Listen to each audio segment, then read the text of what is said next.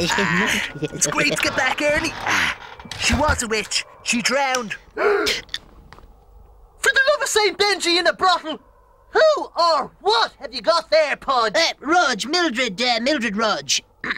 She's my new security device, if you must know. What? Like a smoke alarm?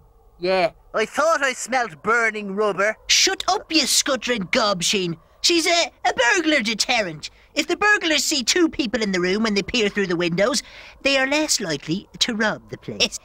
All right. That explains it so. But yeah.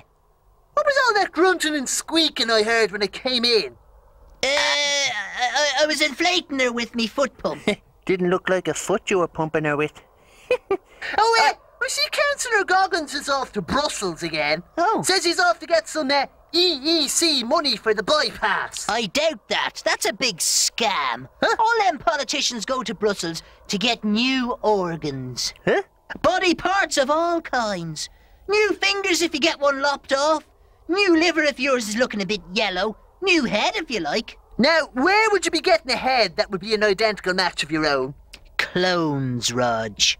Identical beings growing from samples of your DNA. Now, that's science fiction, Podge. It's science fact, Rodge. So right, if I accidentally chopped me foot off whilst digging a makeshift grave, how would it work? You'd simply ring Brussels, tell them what body part you needed, they'd chop it off your double and have it ready to be attached upon your arrival. In the top secret high security centre, there was a young body double known as RX-75.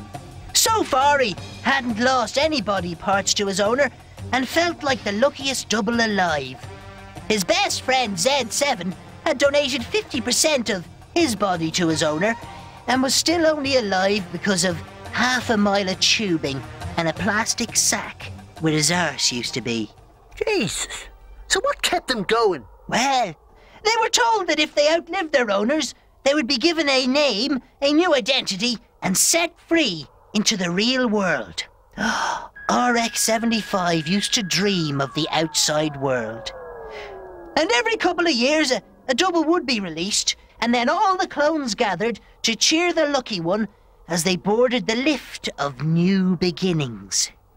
RX-75's friend used to tell him, "I feel your time for freedom will come soon." Oh, was that the arse bag lad? No, Huh? it was his secret girlfriend. Oh, right. She wasn't much to look at, as her owner had quite a few plastic surgery disasters. Most of her body surface had been, well, stripped away for skin grafts, but he loved her all the same. He made a pact with his girlfriend that whichever of them got out first would wait for the other, and they would live out their remaining years together and free. So did they ever get free? Oh yeah, aged 43 and without a single surgical procedure in his lifetime, RX-75's number was called on the intercom. "We would like to inform you that your owner has died, and we are obliged to end your incarceration here. From this day forth, your given name will be John Burns." Then he returned to his group of friends and bade them farewell. Out of earshot of the guards, he told his girlfriend his new name, and that he would soon see her on the outside. A tear of joy rolled down her face as he boarded the lift of new beginnings. I hate a happy ending. Oh, it doesn't end there. The lift began its descent. He could hear the cheer of his friends fade away from above. In a few seconds, he would taste fresh air for the first time. The doors opened. He was blinded by the light flooding in.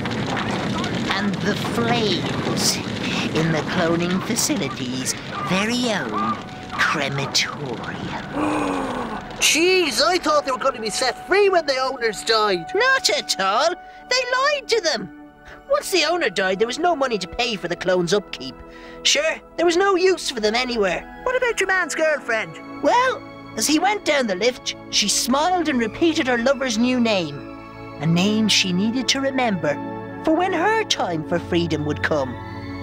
John Burns. John Burns. Burn! Burn! Burn! Burn! Burn! There you are. Anyway, Yeah, right. night, Rodge. Night, Podge. Night, Mildred. Podge, What? did you not put the cat out? I think it's in the bed. No. That'd be Mildred. She's, very realistic.